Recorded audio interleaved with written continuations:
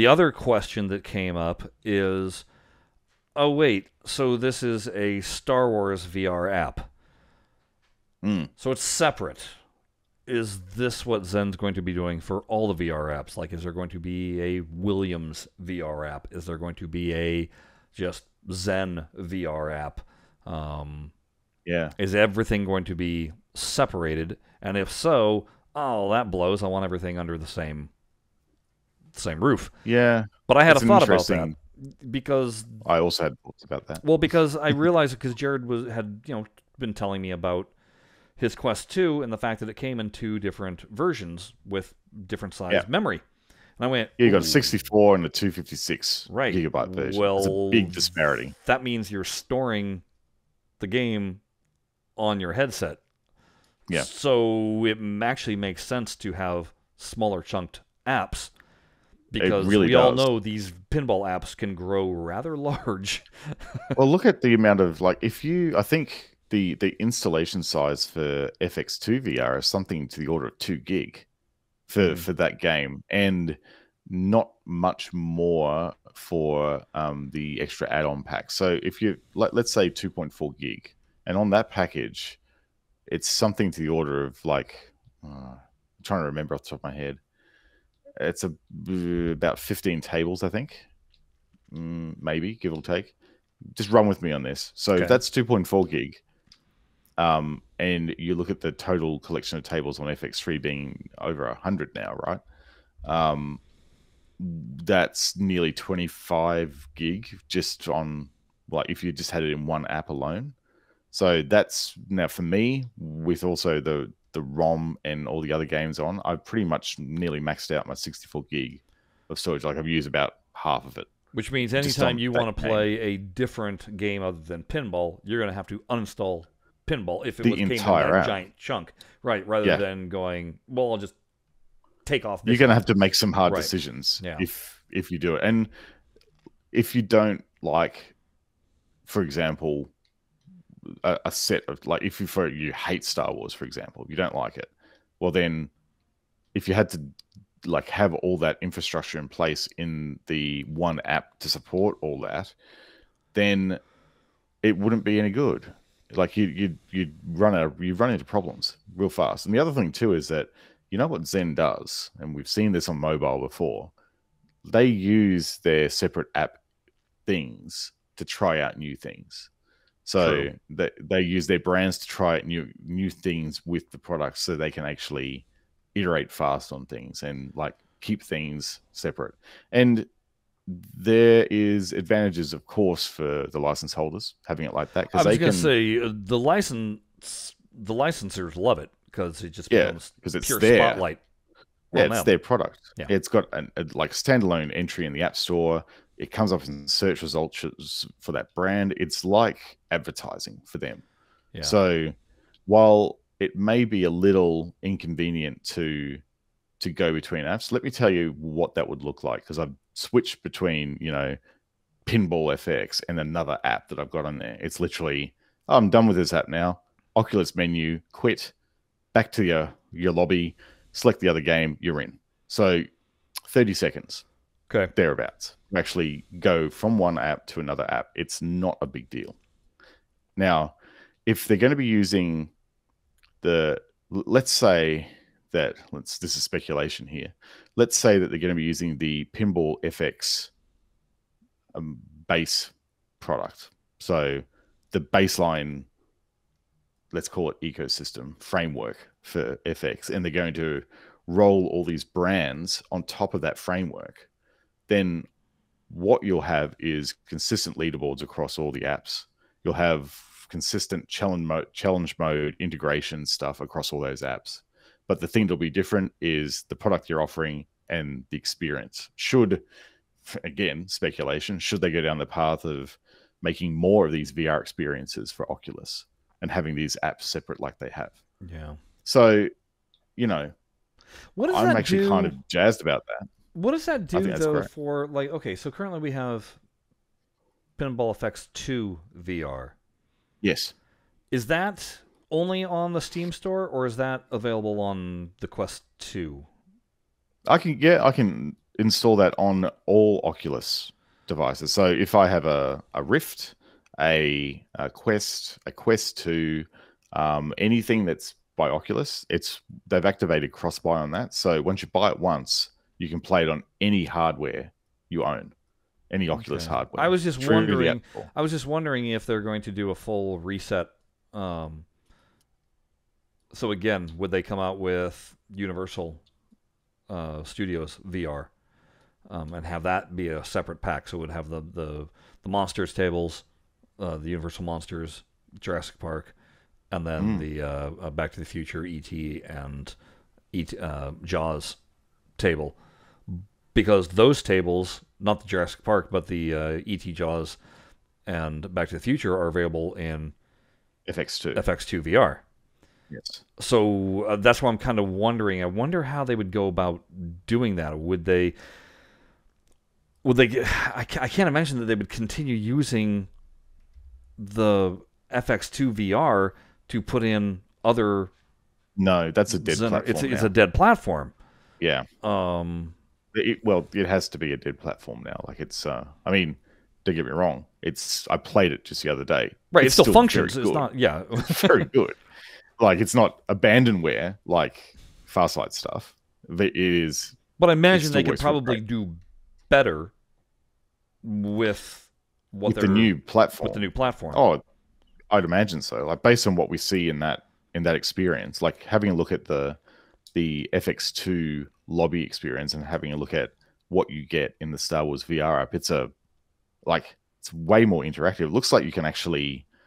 Like what they have this term in VR called locomotion, which means basically you can move around and how you move around in VR. And that looks like you can't just be in a fixed position. It looks like you need to like walk around inside that space to get to things. Because like, there's a over the far end, there's like a trophy cabinet. How are you supposed to navigate to that? Like it seems like you're walking around, which is kind of cool because that's not how it works in FX2. No, FX2, you're a static spot. Yeah, you're fixed spot in your lounge, and then you can actually look around your environment, and that actually selects the pinball machine that you're looking at. Now, I don't know, like, I'd like to see my lounge with a few more pinball machines in it than just one. Yeah, as we've seen with people displaying their arcade one-up, mini arcades. They got like whole walls of these things. It looks cool when you got a bunch. It kind of looks sad when you only have one. Yeah, I mean, it's very much a feature right in that area, and that's pretty cool. But the thing I really like about the FX2 VR is how the environments change. All the environment, right? The entire environment switches. Like when you're in Paranormal, it goes into like this like really dark jungle environment. It looks so cool. You're looking out the windows, and you're seeing this complete environment change around you. I wonder how they're going to do that in this app. I wonder if there's going to be some like environmental effects around the table, apart from the characters. Like, are you going to get immersed in, like the set pieces, like right? So, like, if you were in Jedi and all of a sudden you would select that table, that maybe the walls and everything kind of become foresty, or the green, or at least the lighting changes to green. Maybe there's a grass patch now, by you or something like that. Be cool. Or if you're playing Empire, that everything goes to ice. That would be. Like that real immersion is what, because that real immersion is kind of what you want in VR. You want that break from reality. It's almost like with this thing, it seems like your like lair or whatever it is, your den, your Star Wars dungeon, yeah, with all the cool stuff in it, is the environment. Well, what did Akos call it, or was it Akos that said it? It was the basement. The basement, because you had Jabba under the staircase there. Yeah. Also, very confusing. Too many ACOSs at Zen. We got to fix that, guys. Nice. Yeah, stop it. ACOS must be like John in England in English. Anyhow, that's it is interesting though. So I mean, because I've also heard this brought up recently, how people are like, "Oh, it's only going to have 8 tables to start with." I so much prefer Zaccaria just having everything available in VR. And like we said, it's one thing to do VR where you just flick a switch and it's VR. You got VR. But it's not pleasing to be in for an extended period of time.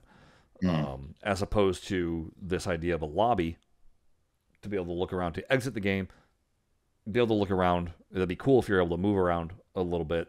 Like if you've got room scale, like it's turned on in your VR, you've got a big space that your VR is tracking.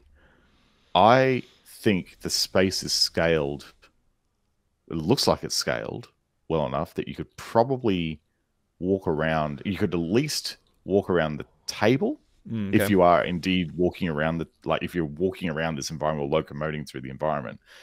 I reckon you could actually do that physical walk around the table and actually have a look into the details of the table from different angles if you had the space. Now that is something you can't do on FX2, and that would be really cool. Yeah, FX2 you can only lean to the sides. You can lean into the sides. You can't do a full lap around the table. I haven't tried. Well, you know what? I don't know if you can or not. I have not tried it because I bump into a wall.